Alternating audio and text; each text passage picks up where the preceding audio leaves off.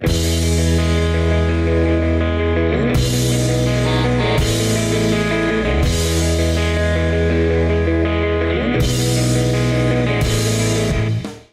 take a leisure tour. Yeah, let's do that. I miss Stanford. It's been a while. I really miss Stanford. I love Stanford. Everybody knows I love Stanford.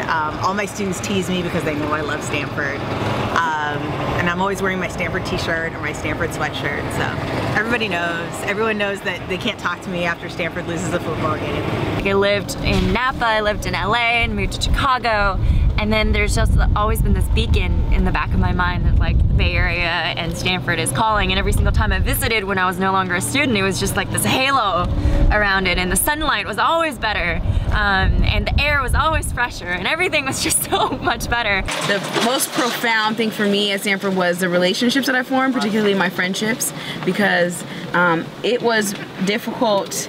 I came from a very diverse area, but educationally, or I say academically, I was the only, a lot of the time, black student in my class. And then coming here and finding so many people who were black and white and Latina and from all over the world who were smart, so they canceled it out, and we were just us.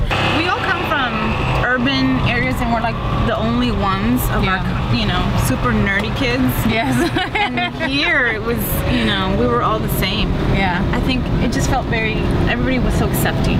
I had grown up in the shadow of my big brother, who was like a genius and an athletic star, and I just always thought that I wasn't good enough and I wasn't at his level.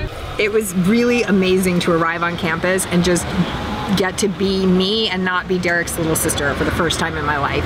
It was completely transforming. Stanford is a transformative experience, and I'm just so proud that Stanford is making it possible for people from all backgrounds and all means to make this part of their lives, and I want to support that. Stanford just gave me the foundation in life. It taught me to, it gave me the values of service and wanting to make the world better and being committed to that. And it gave me the core of who I am. You've really lived that. Yeah. You.